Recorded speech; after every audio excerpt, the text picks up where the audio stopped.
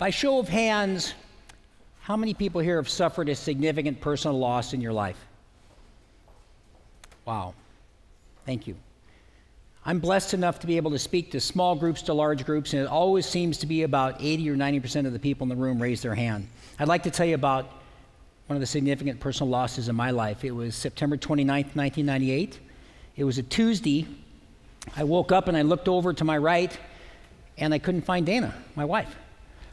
I didn't know where she was. And just then, Connor, my 4-year-old, comes running in. Where's Mom? I don't know.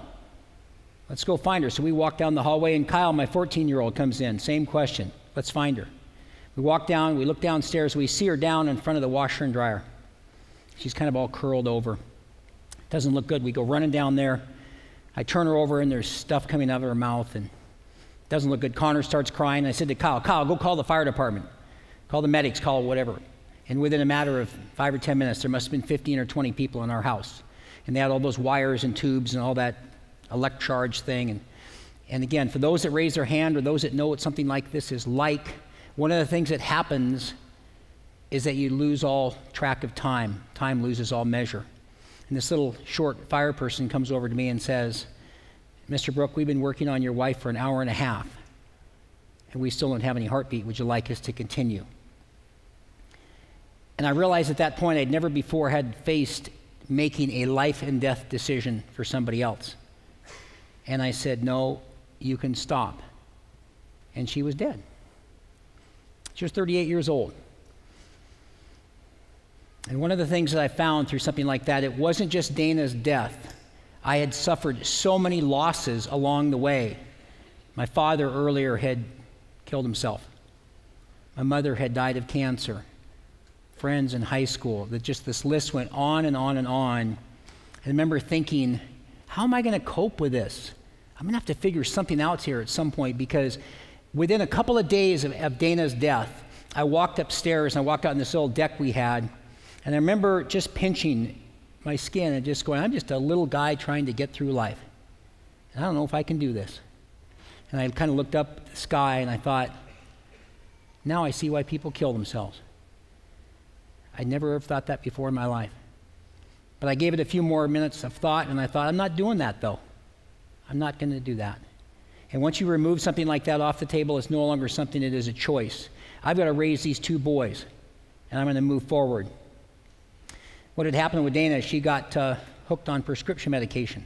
At one point, she was like arrested, and I have a picture of our wedding.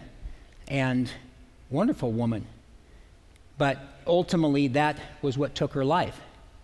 And I realized, as I started to process this over time, and as numbness wears off and you get on your life, and this is not a nightmare, this is actually reality. It really comes down to your perspective and how you look at something, and we have a choice in our life. So I would like you to ask you all just to stand up for a second, if you'd be so kind. And I would like you to just take your right hand and extend it. It's always good to get a little stretch early in the morning. And start turning it in a clockwise manner. Now, we're in a digital world, so if anybody needs any help, there's that clock face. That's clockwise. Now, just start bringing it down real slowly. Keep it going clockwise. Just start bringing it down real slowly to the top of your head, your eyes, your chin, your chest, and your waist. Now, what direction is it going? Bueller? Anybody? Counterclockwise? Yes, it is. Okay, you can sit down. Thank you for participating in that. It changed my perspective. Completely changed how I looked at things. Very similarly, when I accepted Jesus Christ as my Lord and Savior, I had a different perspective. I needed things to help me change. I realized, too, that how this was going to affect Connor and Kyle, how they were going to be as they went through it. And I started realizing that eventually you're going to have to hang in there, and it takes as long as it takes, is what I realized. I started to get this idea about gratitude, and then that became something even bigger, a gratitude journal, which I'll chat about in a second. But it was this, it takes as long as it takes. I am 63 years old. Now, somebody may look at, God, he doesn't look a day over 62, but I am. And there's another famous guy that was 63 when he started KFC. So each one of you has your own path. You never, ever, ever want to give up. Ever. With the help of Jesus, with the help of a gratitude journal, with the help of embracing gratitude, that attitude, you can get through anything. It can be tough, but you can get through it. But I realized Connor was really struggling. And he was in school, and I had to hold him back in first grade. It was just tough. And I'm raising these two boys by myself without Dana. And then one day the gal says, well, we need to assess Connor. He's not doing very well. I said, his mother just died 6 months ago. Well, yeah, but he's not doing real well. So they went and put him through all these tests and these different things. And when it was all over, he was bouncing balls and stuff like that. They had him go wait in the other room, and I talked to the lady, and she said, he's going to have a tough time in life. He's not going to do well in school, not going to do well at all. We're going to give him all these different little occupational therapy things, but he's not going to do well. So I left, and before I left, I said, we live by Green Lake, and I said, he's going to be the quarterback at Roosevelt High School someday. She starts laughing. Yeah, no. Never forgot it. So I walked out to the car and just burst into tears. I couldn't stop crying. Dad, why are you crying? I said, Connor, it's okay. Hang in there. But Connor kept struggling. He kept struggling and struggling, and I started to think they're probably right. But I wasn't going to let that define him or me as his father or Kyle helping as much as he could, his older brother. But everything just didn't work. School, it was tough. He starts playing baseball. Now, I always know there's a lot of parents in the room. When they play t-ball, okay, the ball doesn't move. It just sits right here. There's no curve. There's no, fast.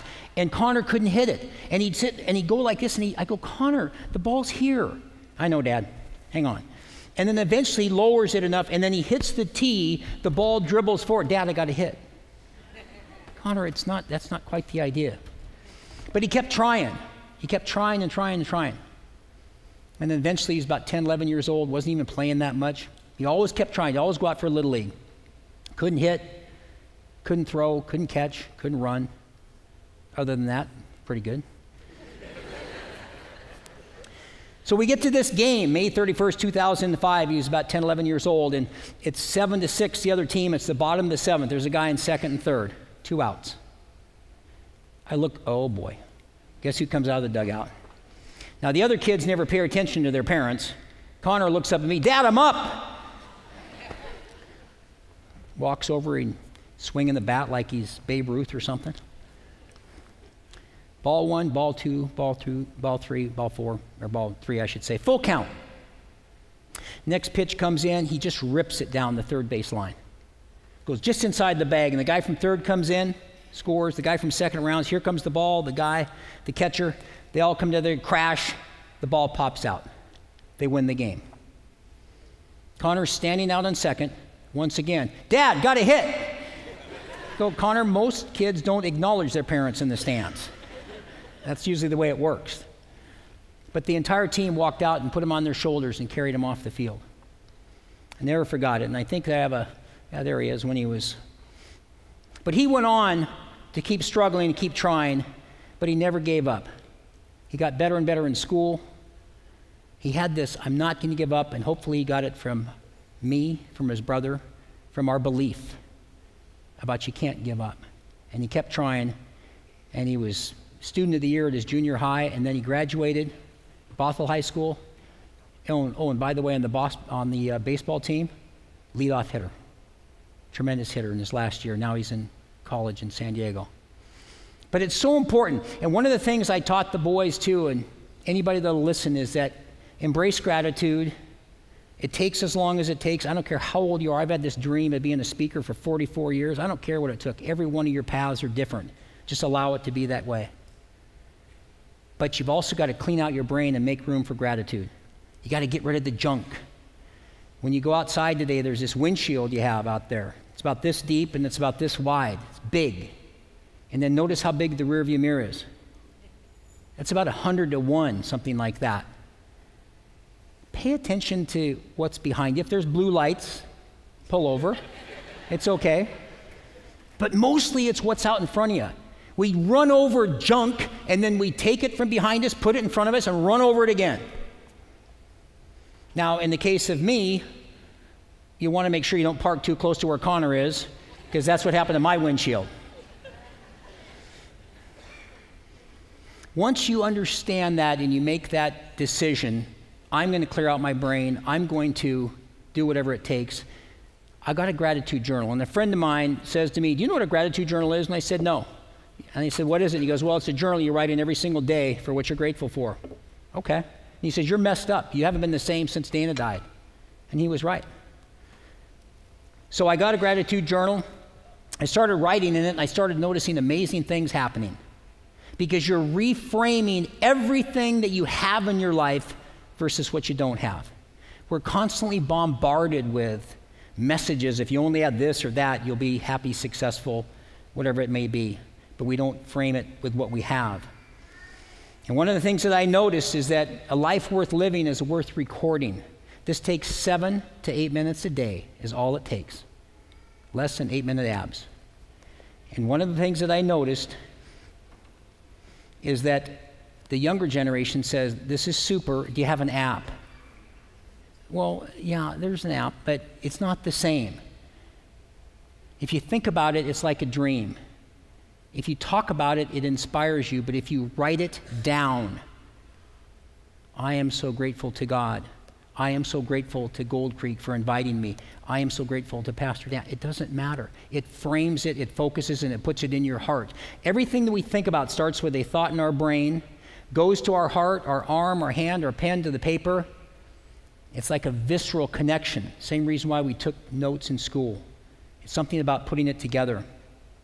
I have an exercise I get to do when I ask people, what's your daily number? 10 is one of the best days of your life. 1 is one of the tougher days of your life. What's your daily number? You could all think about it right now. Where am I on that 1 to 10 scale? And then I ask people, think about what you're really grateful for. What are you most grateful for? Now again, this is too big of a group, so I won't have people shout it out, but oftentimes it's health, family, friends, faith, jobs, houses. I do these little gratitude videos all the time, and people, how do you keep coming up with a new idea? Really? There's a finite number of things to be grateful for? I did one video on my furnace because it was so cold out. I was excited the house was toasty. There's so many things to be grateful for.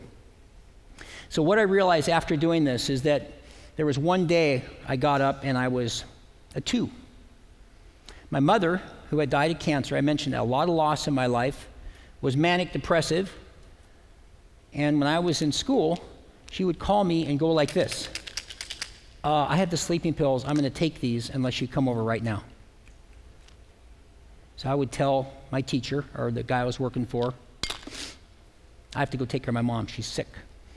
So I think I got some of that from her, that manic depressive thing. Bipolar, I believe it's called now.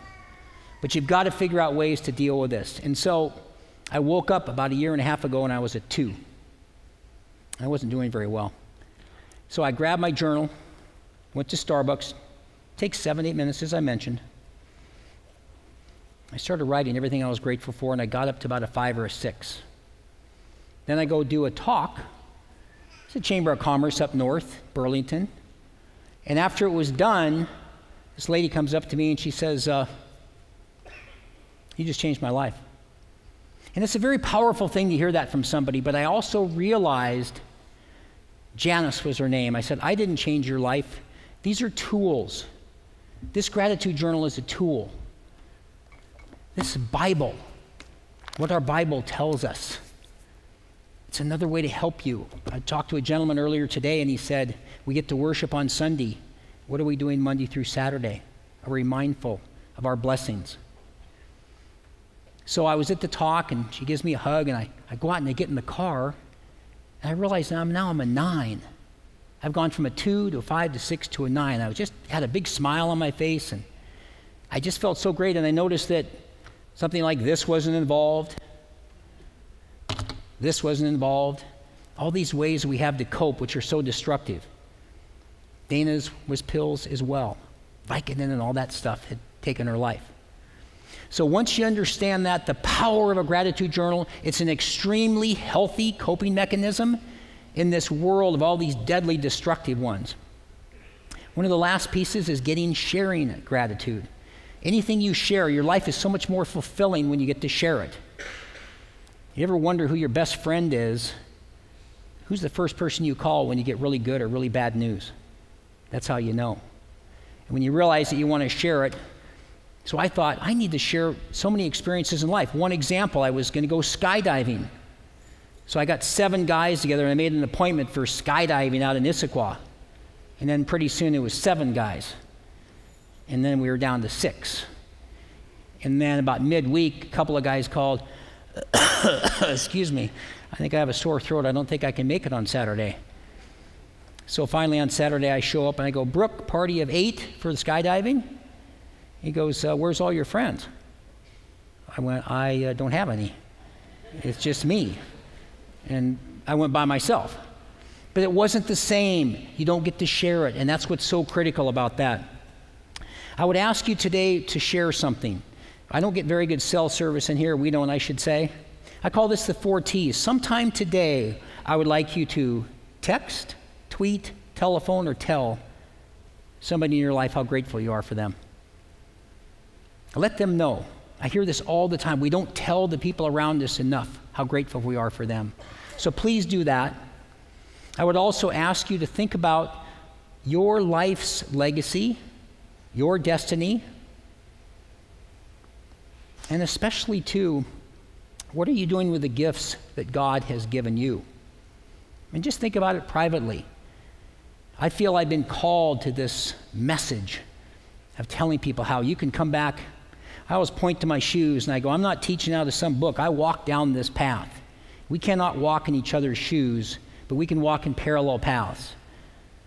And when you can bounce back from that, and with the help of the Lord, and the help of a gratitude journal, and the help of support around you, anything is possible. And I think about how unbelievably grateful I am for the opportunities that I've had, even though there's been a lot of tragedy. I even have a gratitude rock etched in granite. And that's how I feel about gratitude. It's how I feel about God. It's how I feel about Jesus Christ. Be grateful for your health. Be grateful for your family and friends. But most of all, be grateful to God. Without God, we'd have nothing to be grateful for. So I'd like to ask Pastor Dan to head back out here to close us up for today. So much of this is the belief in the community, and I've known Pastor Dan for a number of years, and the help that we want to give people and the help that people can give each other, and having something like gratitude, that belief in God and in Jesus can make such a difference.